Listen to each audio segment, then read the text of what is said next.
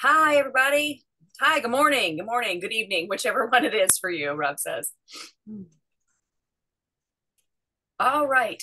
So we're going to go ahead and get started. So welcome, everyone. We always talk about the code of conduct, mutual respect for everyone here, being kind. You know the rules.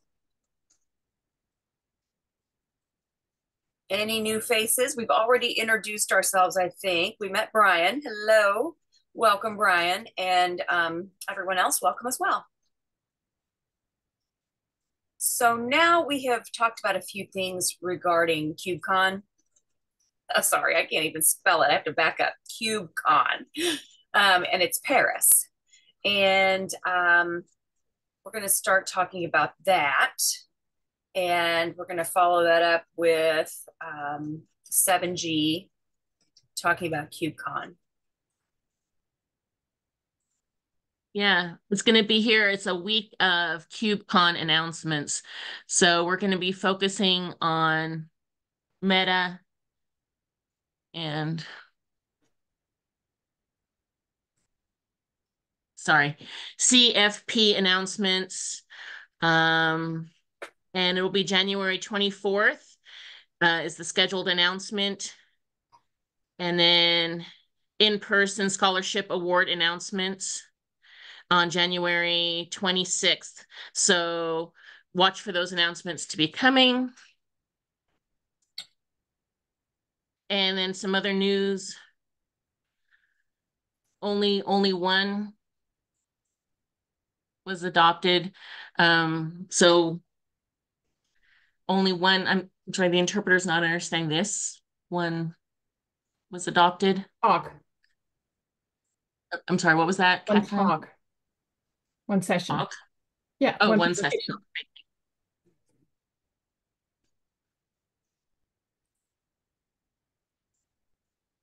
So more to come. Yeah, Catherine, how about you go ahead and talk about additional info on the CFP plans, and we'll let you go ahead and fill us all in on that, if you would. Yeah, so I know there was a little bit of disappointment that we only got one talk.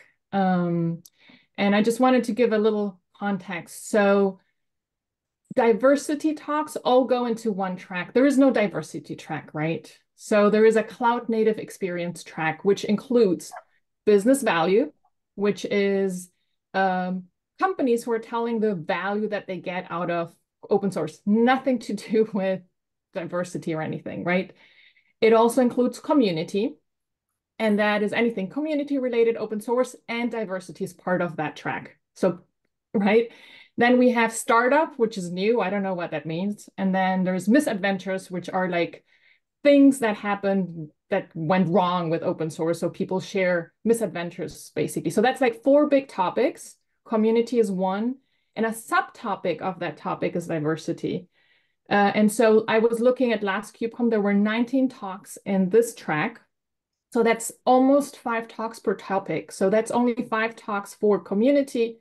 Accessibility got 1, but then you have all the other community topics. So just wanted to give a little context. So I'm assuming they were saying, okay, we got one diversity, then we got one about open source. So the way they do it is kind of like trying to give everyone a little bit and being fair, and they had to pick one. Diversity is not a huge emphasis. So I hope we can change that a little bit, but that's something that has to come. I don't know, like if that's it's a technology conference after all. But I just wanted to provide a little context so as to it's not that, oh, we have 200 talks and we just got one accepted. It's like 19 talks, 5 talks, and that's like our niche. So just, and I mentioned that to Sandeep. I worked for a company that submitted talks every single KubeCon. We never got one. It's very, very competitive. So let's see it still as a as a win. It's very hard and very competitive. So just a little context. It is a big conference. And then the other thing, I believe we got oh, someone was saying something? Oh, I saw someone signing, but I think no. Sorry. So I believe we got the Project Pavilion kiosk. because they asked me for hours and things like that. I haven't gotten any confirmation. So I put the shifts in the agenda. You can see it. We don't have to kind of, we first need to get scholarships and so on. But it would be like the morning shifts. And again, as a reminder, I think that's really good. For people who have been at KubeCon, you know, there is a project pavilion. So that you have like mini booths where projects can talk to the community. And there would be a booth from our team. And the goal is to encourage people to come and talk to someone who's deaf and hard of hearing, because most people have never met anyone. And it's just like, just a way to have a nice conversation. And then so once we know who will attend, we will kind of break it out by shifts, and then everyone may be there once or twice for an hour and a half or 2 hours. So that's kind of the idea. Any questions regarding that? All right, sounds good. And then, so we built that Google form to build an interpreter database. There is the link there. How do we get interpreters to Summit? Like, you all work with interpreters. Please send the link to your favorite interpreters so they can sign up. We got a few gibberish one where I'm like, this is definitely not someone serious, but let's start building that database. The link is there. There is also a tweet from the CNCF. They've been promoting it. And from that tweet, one person signed up, so it's very slow. So please share that within your network as well. But do send the form to your interpreters. Again, we're not looking only for ASL. We're looking for any sign language, because this database will also be something that will be used maybe by, my example is always Milad, who wanted to attend the community event, and the community, like the, what's it called? Like the meetup, the CNCF meetup group there. And so that would be something that they could use, right? So Yes, it wouldn't be for KubeCon. KubeCon would be ASL and IS, of course, but we're also interested in all other languages because someone may need it, right? So please share that. Any questions regarding that?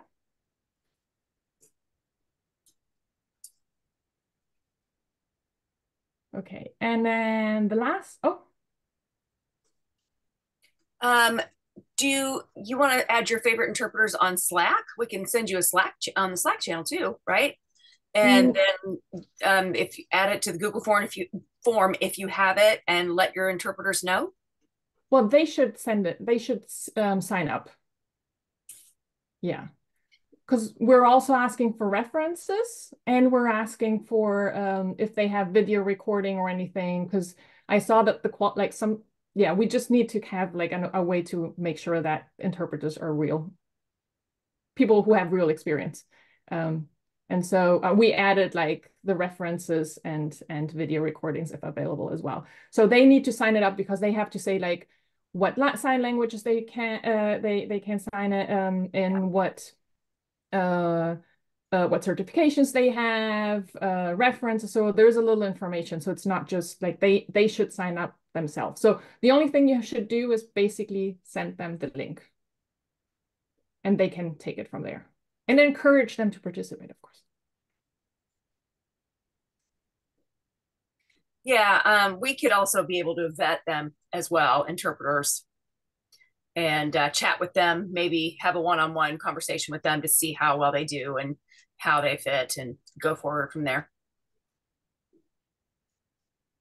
And last thing, I've just put update for the award. I was going to write something. So basically, last time we talked about the award, the CNCF was interested in giving an award to companies who are doing a great job at accessibility.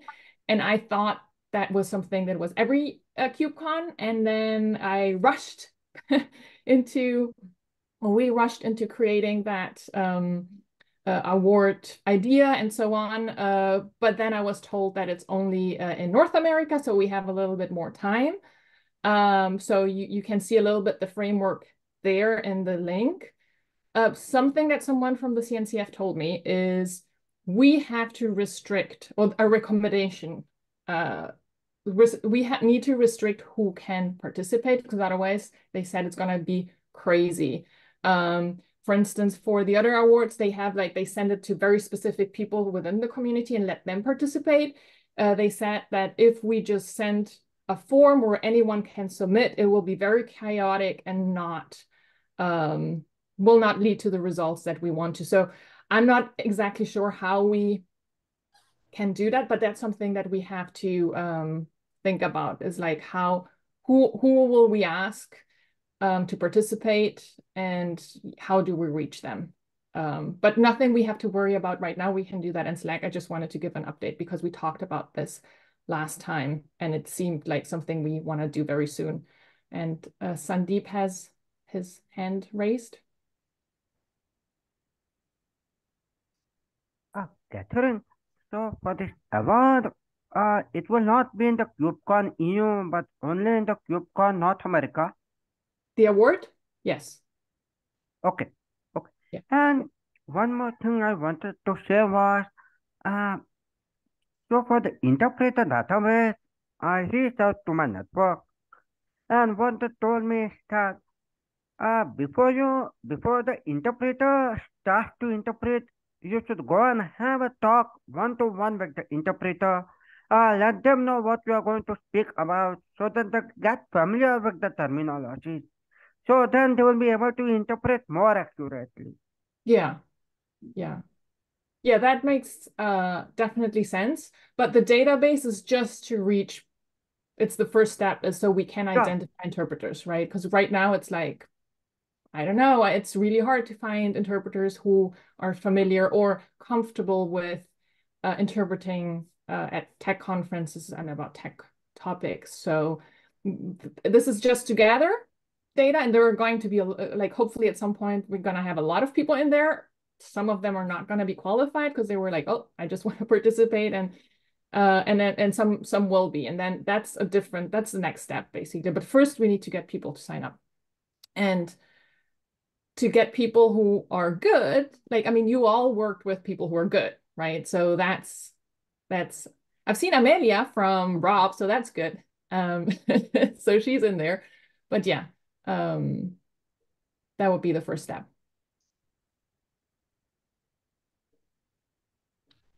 Okay, if there are no questions, I think we can move to Anastasia and Milad to talk about.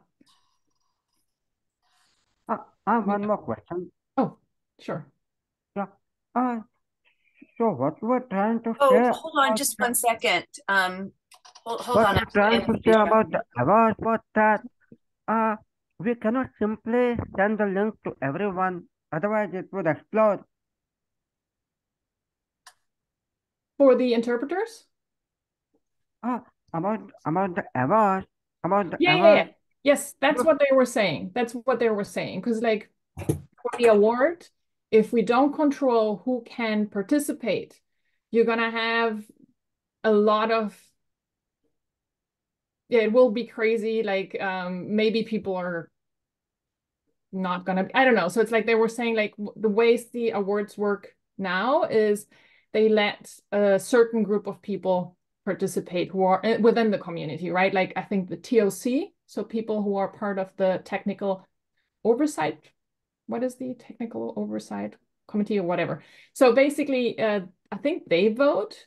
So it's people from the community that are known. The problem with our award is we want people with disabilities, ideally people with disabilities, nominate, because only people with disabilities know if the companies are doing a great job.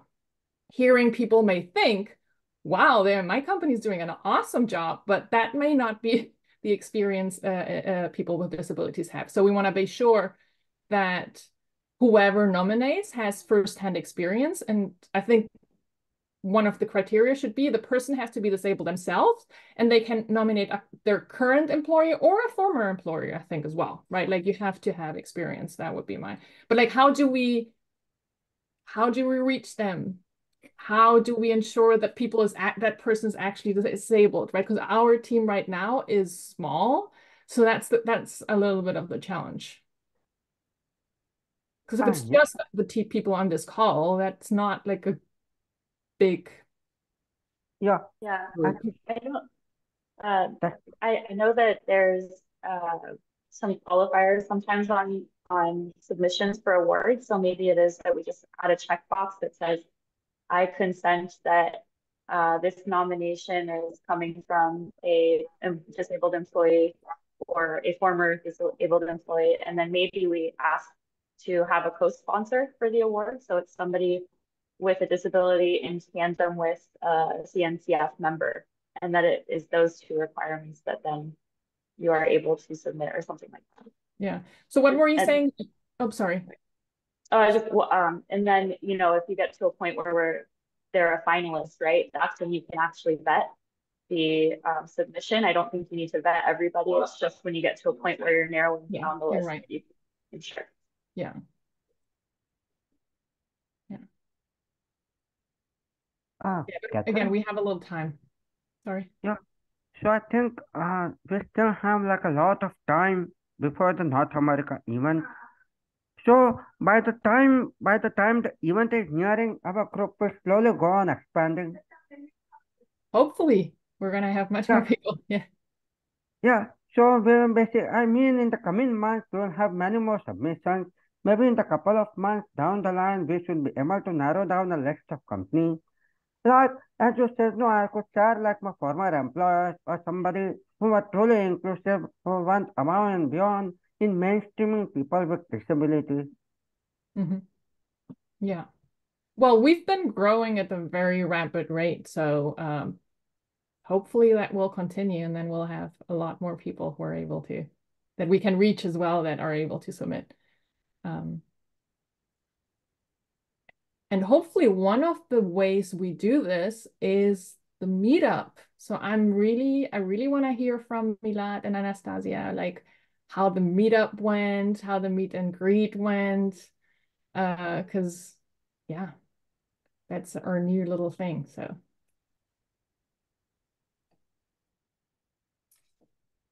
Yes, that's Milan speaking.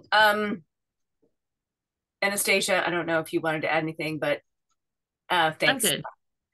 Um, last week, I remember last week on Thursday, I had never thought very many people were involved in the community who were deaf and hard of hearing, but I was shocked at how many were new and who were deaf and hard of hearing there.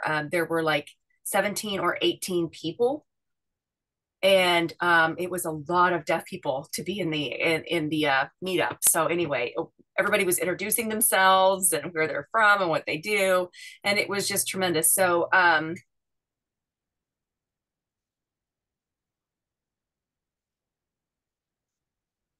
there were 3 different stations.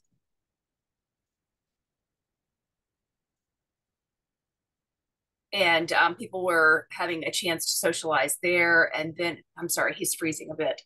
And then some people didn't have any previous experience with where to go, what to do, what this was about, and we're just kind of initiating the new people to some extent.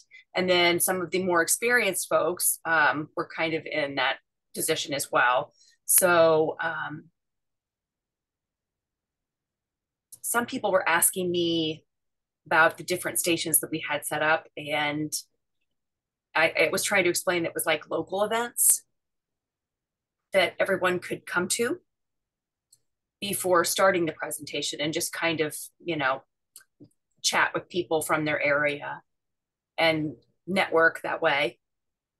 And then there was a presentation, and then after that, everyone could have some snacks and like a little reception and continue networking and socializing. And some people weren't even very technically proficient at this point, that they just came to get a feel for the community there and get some advice and get acclimated to what the tech world might have to offer them and how to transition between those areas. So it was everybody seemed really happy to be there, and we would like to continue doing it. And that's just my point of view. Anastasia, did you have something? Yeah, just one thing I was going to talk about with the talk at the end of the time, the Q&A part. That one was really exciting. People had a chance to ask a lot of questions. So I felt that went really well. Hopefully the interest will continue. This was just like the first, so we need to, keep going with the other presentations that kind of died down a little bit. So hopefully the interest will keep going. Yes, and I would add as well that how to facilitate that, from the platform in terms of it wasn't really very good for esteem. Is that what? Oh yeah, I'm not. So it was a real challenge for deaf people indeed, because on the left side there was a lot of information. It was really hard to see who was where, and it was not clear what was happening on the left side of the screen. So, and of course, hearing people understood everything that was going on because they could hear everything, and so it was clear to them how it worked. So it was a good learning experience in terms of having people new to this world who were deaf on the platform, and hoping on this Thursday we could do it again and have some better practice with Anastasia there as well, and maybe it'll go more smoothly next time. Yeah. That's great. Great. All right. Anastasia and Milad are also going to talk about, they've finished their part. Let's see. We also want to, Destiny, Catherine has a question. Yes, thank you, Milad. I just wanted to ask, well, first of all, I'm really excited to hear that the networking was so valuable, because I think that's like a big part of the meetup. It's not only teaching people, but it's also the ability to have people connect, to meet each other, so they, like you can learn from each other and so on. Otherwise, you can just watch a YouTube video too, right? That's the thing about meetups, is that you're actually meeting people, right? So I'm really excited that was valuable and that you saw a lot of new faces. Question. We only had planned 10 minutes for that. Is that something that we should maybe do like 30 minutes off, or like a little bit, like 10 minutes feels probably a little short, maybe 20, or I don't know. Yeah, it wasn't enough. Deaf people in general, I mean, really like more time to spend with each other. It's usually double what hearing people would like, so at least 20. Yeah, I mean, I don't know what everybody else thinks, but yeah, it's really hard to limit that, because you do have to have a set time, Rob is saying, because it'll go on for days if you don't cut it off. So you will have to have we're getting down to business time, you will have to do that. Yeah, they'll have to be pre-briefed on that instead. So yeah, so they'll have to know. And John, you grew up with deaf people, you had deaf parents, you know how that is. You have to wait forever to go home, right? So, it's like the deaf standard time thing that we always joke about. You need a lot more time for deaf people.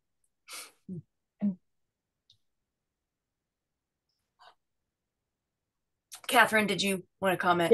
Yes. And the other thing that I wanted to say is, like, I watched the intro of the video like 1,000 times, even though I don't really understand what you're saying. It makes me so happy. You were so great. And I mean, I know that Rob and Milad have been doing this for a while. Anastasia was the first time.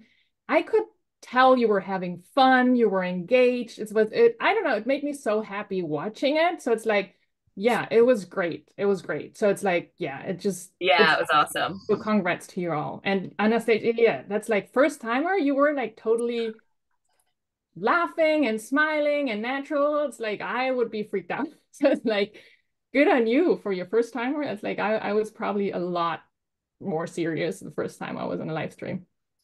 Thank you. Thank you so much. Yeah, there was a lot of expectation between you now. So now you kind of have a kit, and you can give each other a hard time and move forward from there, right? Yes, and with deaf meetups, it's always that's such a wonderful idea.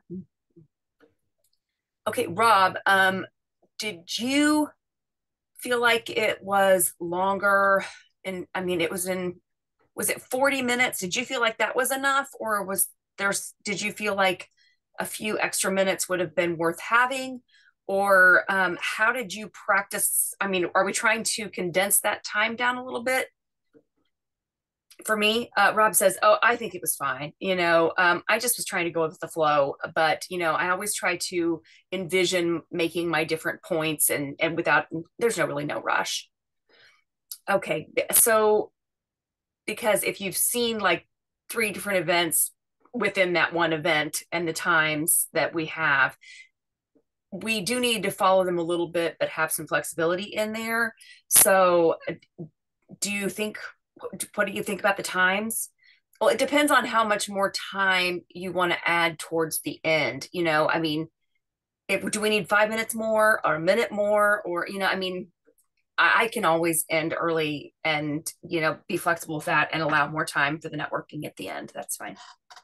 And there's also the time for the streaming access. So, always at the end, people are like, oh my all the blinking lights. We got to add time for all the blinking lights. Yeah, they blink the lights.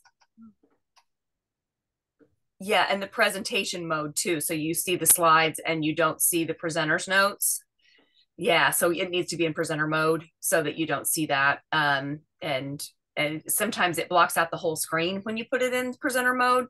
So you kind of have to have a second screen, and it's hard to get everybody's attention back when you've moved to presenter mode. So there needs to be sort of a second screen for that. So that's something we can take into consideration. Okay, or, they could use their phone for that part, or, and have that next to their computer.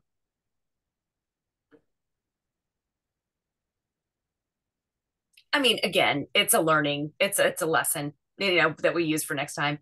Yes, and we'll learn as we go, and we'll maybe find new programs or new streaming services that we like better. And like I said, learn as we go. We'll just pick it up as we go along. Yeah, great.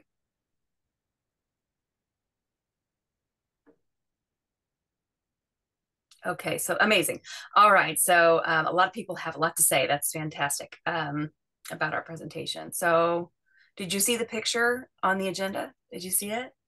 About how many people had commented on it and reached out? That was really nice. So that was great. Okay, next we're going to talk about Deaf and Cloud Native. And I interviewed John, on 16th? Was that right, John? So we were talking about AI, and some of you saw that. It's on YouTube now. And now we have another interview on February 6th, and that's with Sign and Speak. Sign and Speak. And so it's not with Sign Speak. So Brian will be involved in that, and there will be a couple of other people, right? There'll be 3 of us doing that interview on February 6th. So that's very exciting. And hopefully to see many of you there too. Hopefully you'll watch it. Okay, that's it for that. Oh, and also we'll have an interpreter for that one. Okay. So one from Sign Speak and one from our Rob, Amelia will be there. So hopefully see you all soon on February 6th. Next.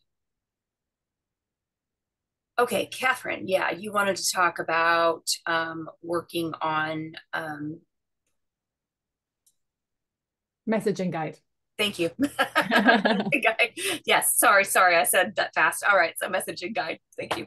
And first of all, regarding the Deaf and in the Cloud Talks, Destiny, and so before you go live, after that, post all of that in our Slack channel so we can, promote. And I mean, it's not exactly what it's not like officially something from the working group, but it's all related. We should all, you know, share it and post it and help so it gets like as many eyeballs as possible. So don't forget to do that, because you have a whole Right. team here who wants to get all that, like increase the visibility. And then, so yeah, the messaging guide. So I put that at the very end because it's not like super urgent right now, but one thing that I'm working on is a messaging guide. And first question is like, why did we need one, right? So our group has a very important mission, right? Like we really want to, like, it's very ambitious, but we want to bring change, right? And so it's important that we speak with one voice. So whether you're talking at KubeCon or you're talking to a reporter or in a live stream, it's important that we kind of agree on a certain message or how we frame it. And then we stick to it and repeat it. We know like repetition is key, right? Like if you hear something once, you're not going to remember it. You need to hear it over and over and over again. And it needs to be consistent. Otherwise, you're going to be confusing people if they hear things very different. And I hope Charla agrees with me because she is in PR. And that's basically what you need to do. So every time someone has an opportunity to talk to publicly, have a look at that, right? Like, and then and let's make sure we talk about like what the working group is, why it's important, and so on, that we all agree on that. So action required, of course, I started this based on stuff that I heard from you, that I learned from you, and so on. But of course, it has to be something that you believe is true, not me, right? Because after all, you're the deaf and hard of hearing deaf and hard of hearing group. So please look at it, see what's missing, how can we improve it, and once we have that nailed, then this would be our guiding doc, right? And then like every time again you have a live stream, something, like look at it, make sure that we talk to each like we repeat that message over and over again so that it finally sticks. And I don't know, Charlotte, I was going to ask you as well, like I had maybe like other questions that come up, like that was my initial thing, but it's like if you have any other questions that you think reporters might be interested in, or I think we're hearing people are good at is coming up with the things that we know people are curious about, you know, and then you're good about like explaining it, right? So I think like sometimes there's a lot of things that you may assume people know, but they don't. Like hearing people may not know that, and it's important to educate people on that. So it's like really like hearing with deaf and hard of hearing is really good, because then we can answer all these gaps and make sure that we really educate people on all the issues that exist. So that's it. The link is in there. Yeah. Yeah. I think that was all great, Catherine. I say you nailed it. I would add, I guess, if everyone's willing to hear a couple examples on some messaging that I think would relate to you in a broader sense, is something we talk about in open source with a general audience. Why is open source important? A really quick, easy fact is open source software is behind 70 to 90% of the applications we use today. And that's a simple fact that we tell people. And then to expand on that or make it relevant, we say anything from the smartphone you're using to our critical waterways infrastructure to the Mars rover. And all of a sudden everyone understands, right? Because those are things that people know about. So I think if you have any stats or quick facts that are kind of a light bulb moment that will help people understand whatever the messaging point is, that's always helpful to kind of start with one quick sentence, and then you can go through the details.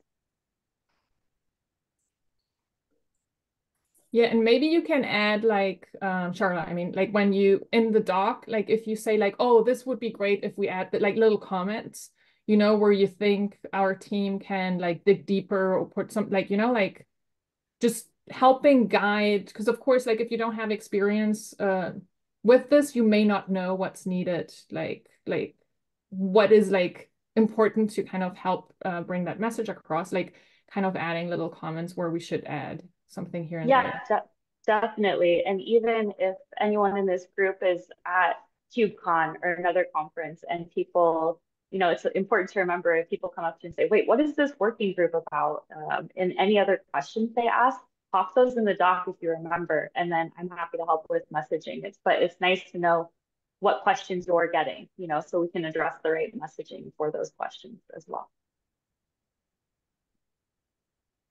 And we have a pro on the team now, so take advantage of that. Like Charla already said, she's willing to help people get ready for interviews with reporters and all that stuff. It's like not everyone gets that service.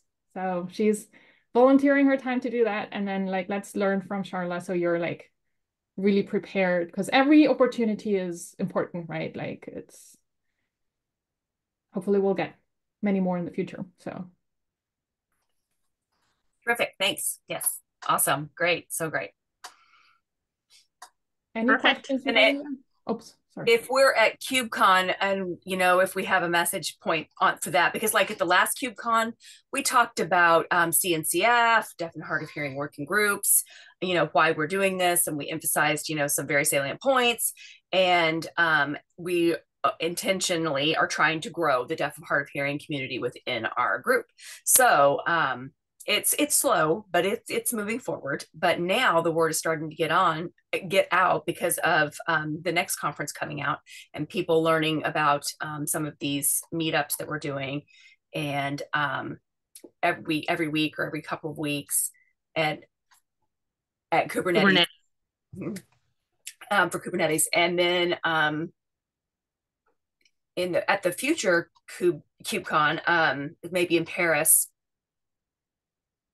we could, have a Kubernetes discussion or group. And there's one coming up in Salt Lake City. And that'll be the next KubeCon. And we could certainly discuss what messaging we want to push for that conference as well. So possibly one of you can run that committee, and we can agree on some major talking points, or possibly, 1.5 messages so that we can get the word out.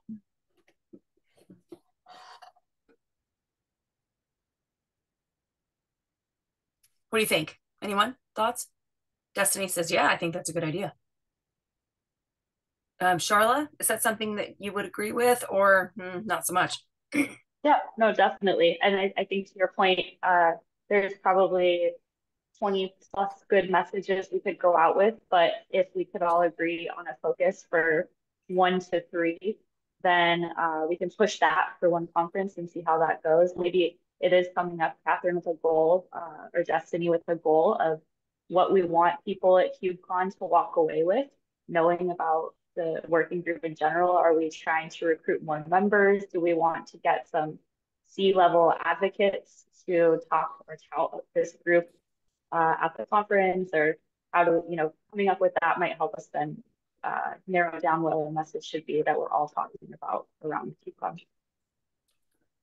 And I forgot we have the kiosk.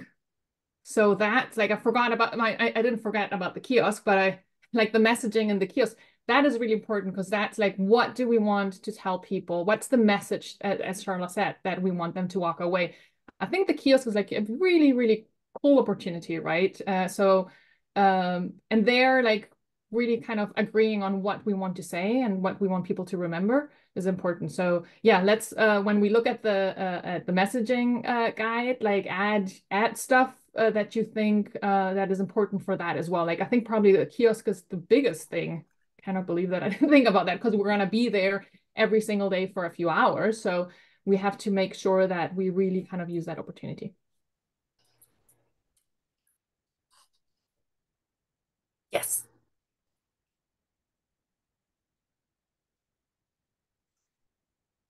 We can go on to the next topic as far as I'm concerned, Rob said. Destiny said, well, I think that was it. Yeah, okay. So yeah, that's it for now. So we're open for any questions, feedback, topics, input, anything anybody has. Oh, and one thing I did forget, Sandeep, on the chat, it says, why don't we create a channel on Slack called Boost, so that we could use that for all posts that need to be amplified for visibility and brought up. And so that's a thought. And then if we posted there, we could have one channel where things needed to be kept, and it would kind of keep things more clean at that point. And he brought that up in the chat, so we might think about that. There is a social media channel of the CNCF. I mentioned that in another post. That is one of the ways I asked the CNCF to share stuff. So I don't know if we need like an additional one just for us. Yeah. Yeah. Well, on a Slack channel, we could call it events possibly. And then we could post things there and they could be disseminated from that point. So, I mean, to Destiny's point. Secondly, we could have a deaf, hard of hearing group where we could share and refer back to the event. So we could refer to each other in those Slack channels. But I'm not sure how difficult it is to create a channel that's, you know, for only the deaf and hard of hearing working group for boosts. I'm not sure if it's a lot or if it's more helpful. I think personally, we could do it with the CNCF group, but it's a lot of stuff in that group. So I think maybe things would get lost or too far down the list in that channel. But we could do something like, you know, what we have been doing, just post it on our channel and then post it over to CNCF events. We did some social media stuff recently. Is that what you were saying, Catherine? Or is there a Slack that we're not posting to, or what was your point about that? Well, there is a CNCF social media Slack channel where anyone can, you just post stuff there that you want the CNCF to reshare. It's not like crazy busy. I'm not sure. So it's not difficult to create a channel, right? So but I don't know like if there are any rules, because like right now the CNCF has like always like channels for teams, but I don't know if like a update channel or something. I don't know if there are like any guidelines, because I assume they do want to maintain some sort of order, because it's like otherwise it goes like completely it is already crazy with how many channels there are. So let me look into that, and then if it makes sense to create something that's just for social media news and whatever, and then like the channel that we have now is more for conversations.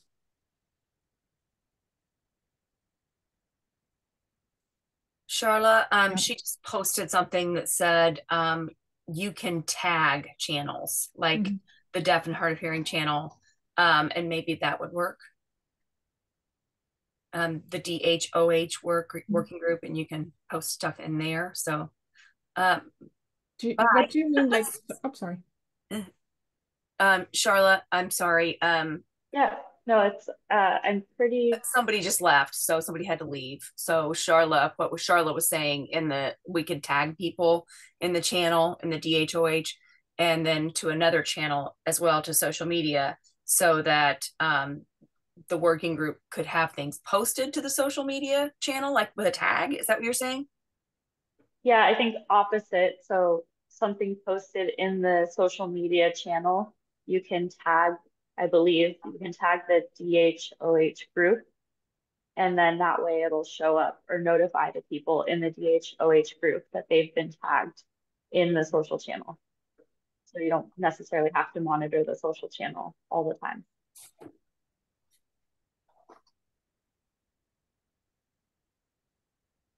But also for you to know, right?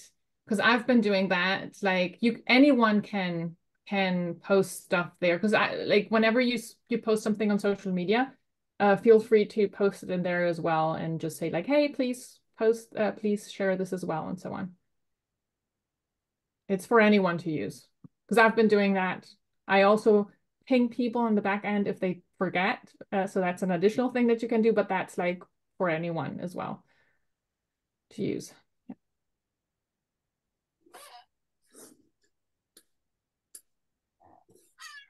Very good. Great. And we also had an amazing week last week with Kubernetes plus the deaf group. So thanks for that, for the cloud stuff, and part of CNCF, but it wasn't part of CNCF, but it was a great Kubernetes topic. So I didn't really want to mix the two, but I very much appreciate the support on that. And for cloud, there was a series that I'm looking to talk to deaf people who run or own their own companies. Like MJ has a company, and so we could do like a spotlight on deaf owned and operated business in the AI space, or you know, the new space that we're all operating in, or AI, or, you know, spotlight deaf and hard of hearing people who are working in that space. So I think that's a good idea too, and that's one way we can move forward on that. I also would like to raise the bar for all of us deaf and hard of hearing people, making a big impact in the community as well.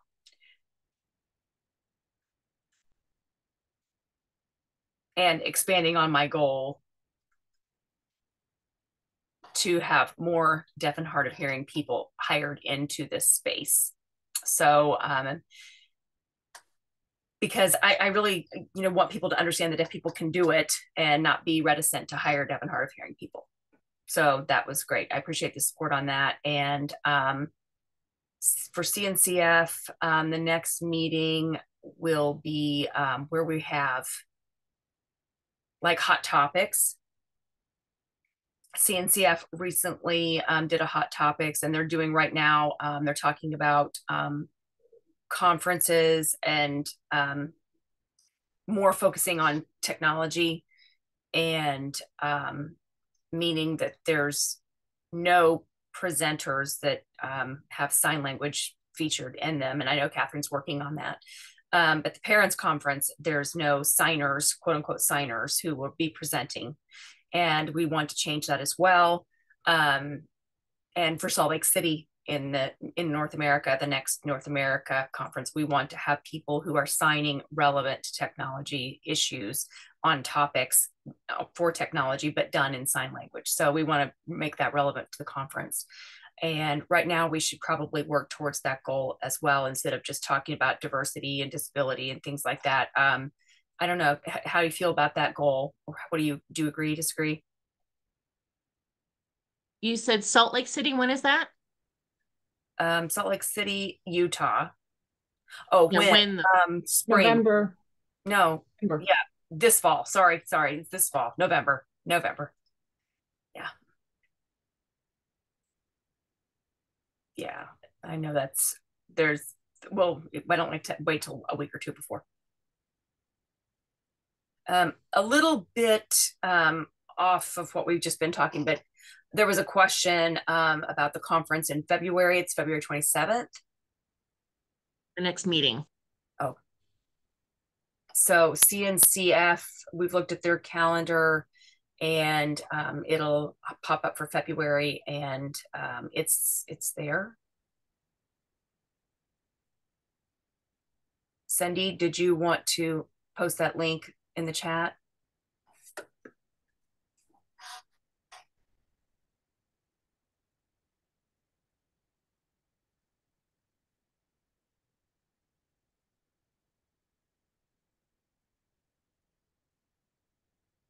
Oh, sorry, you had a question for me?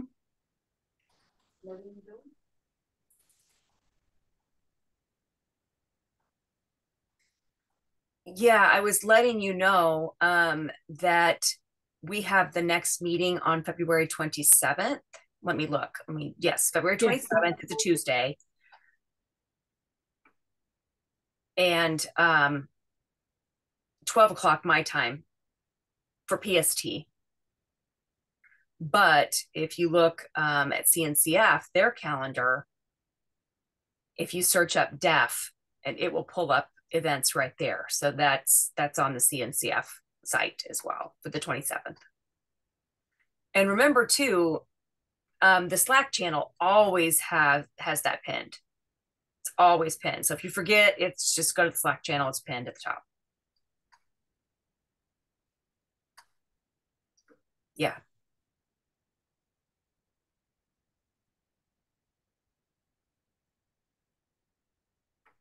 Okay, great.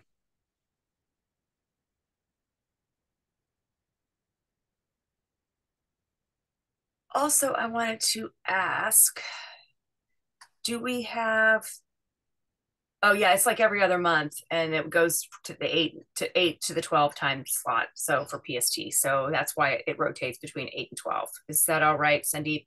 Is that all right? Are you good? Okay.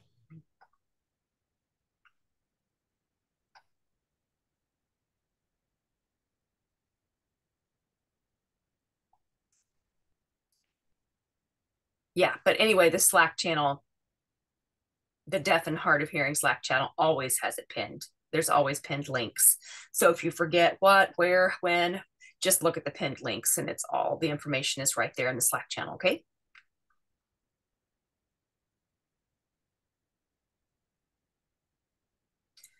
Any questions? Any final comments? I'm looking at the channel. Hang on. Oh, the chat, rather.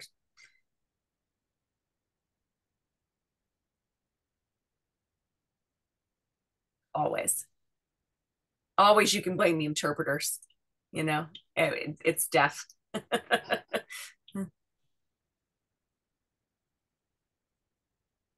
We need better machine learning. So like SignSpeak, they should make fun of deaf people in terms of the death of the voice. They should make it like an opposite of the hearing world kind of good meme, kind of satirical thing. They should do that. Yeah, the reverse joke, back to hearing people, right? Yeah. All right. I think we can wrap up, right? Anything else before we wrap up? Everybody good? Nothing from me. Nice to see everyone. All right. Thanks. Come and see you Bye. next month. We'll see you next month. Bye.